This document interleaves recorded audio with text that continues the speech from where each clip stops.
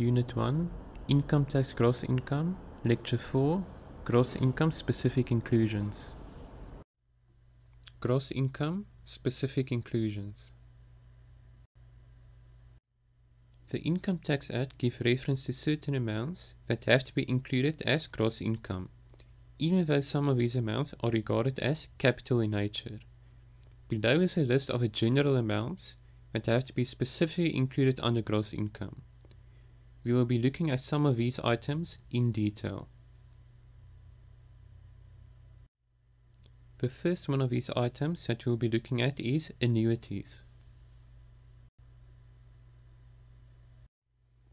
Any amount that constitutes an annuity must be specifically included in a taxpayer's gross income in terms of paragraph A. An annuity is defined as any amount payable on an annual basis of which the payments are repetitive and which is charged against a person. The income of a living annuity is also classified as an annuity. The next item is payments in respect of services rendered.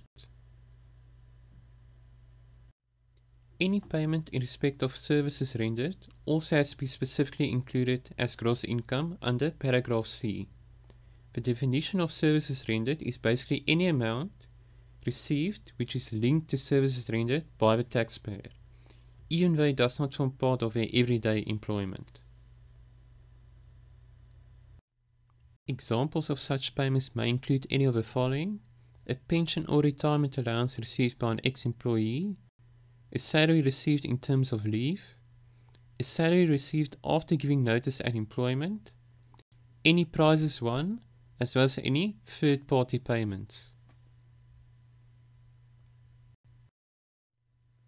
Restraint of trade payments.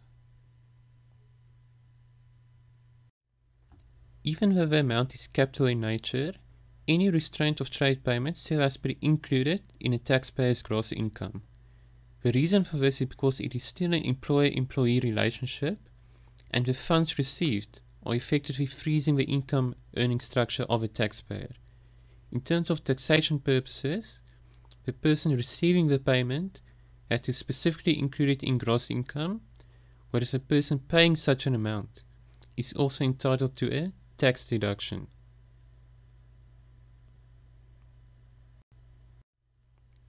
Lump sums from termination of employment. According to paragraph D, any lump sum received with regards to termination of employment also has to be specifically included in a taxpayer's gross income. Should such a lump sum become payable after the taxpayer's death, they are deemed to have received the funds immediately before death.